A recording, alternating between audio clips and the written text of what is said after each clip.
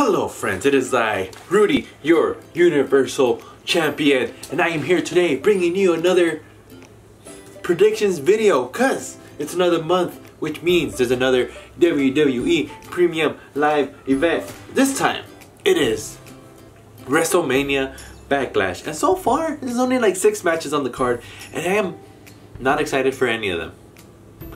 But it is what it is. That's how it goes. That's how it goes. So, let's just get right into it. Starting off, the first match. Happy Corbin versus Madcap Moss. Well, am I excited about this? Not really, no. I'm tired of seeing him, Happy Corbin or Baron Corbin, whatever you want to call him, in pay-per-view stuff. Because his character, it was entertaining for a little bit, but now it's getting kind of boring. I don't find it entertaining at all. But Madcap Moss, there's something about him that, you know, people are starting to like, people are starting to cheer for. So, this match, which is on whatever it's about, I feel like it's a good kicking off starting point for Madcap Moss. It gives him a big win on a premium live event, and which is good. It's good for him. So, keep it short and sweet. Madcap Moss beats Baron Corbin, or Happy Corbin. Next, we have Bobby Lashley versus Omos. Part dos, because they fought at WrestleMania, but now Omos has MVP on his side and Bobby Lashley's alone. But you can't have Bobby Lashley lose. You can't have him lose. Like, Omos is really tall and has MVP now on his side, but Omos is still not that good of a wrestler. He's tall and all, he has power, but it's Bobby Lashley. It's Bobby Lashley. He was WWE champion not that long ago. I don't see him losing anytime soon again, but who knows? This is WWE. They like messing with us. They like giving us what we don't want. And we want Bobby Lashley to win. But they might just give it to Omos just because to get his win back. But I hope not. I hope not. I hope Bobby Lashley wins and he beats Omos and he goes off on a winning streak and then maybe challenges for the WWE or Universal Champion down the line, if they ever split it up again.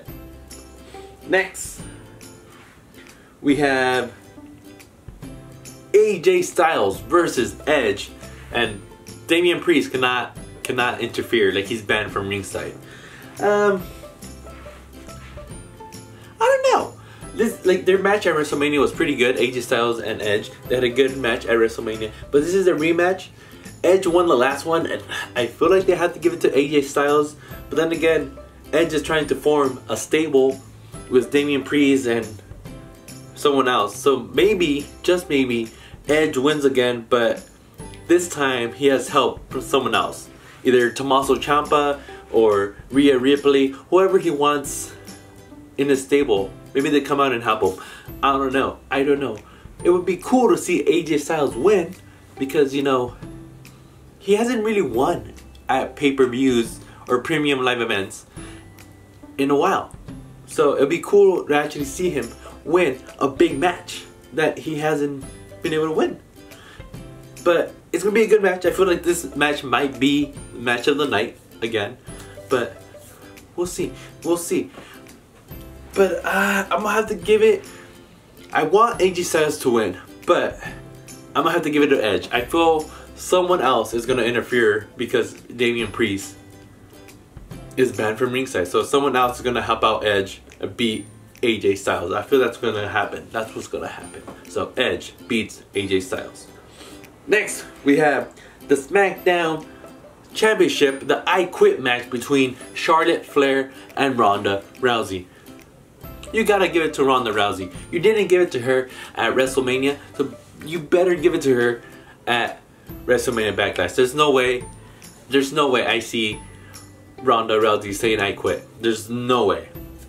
So Charlotte Flair, you know, she had a good run as the SmackDown Women's Champion, but I feel it's time to take off the title from her. You know, we want to see something new. We want to see new feuds.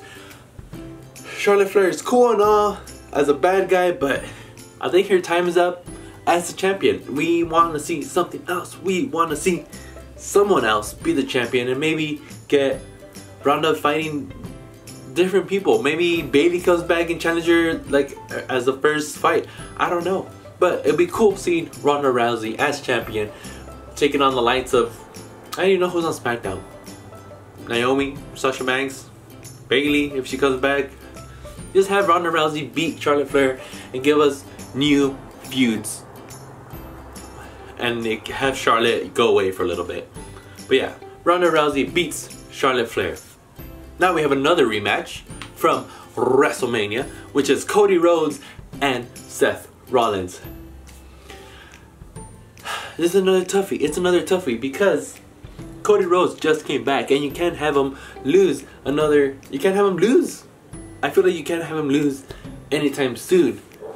Because especially if you want him to go after the Unified Universal Championship, you can't have him lose anytime soon. But like I said, this is WWE. They like giving us things that we don't want.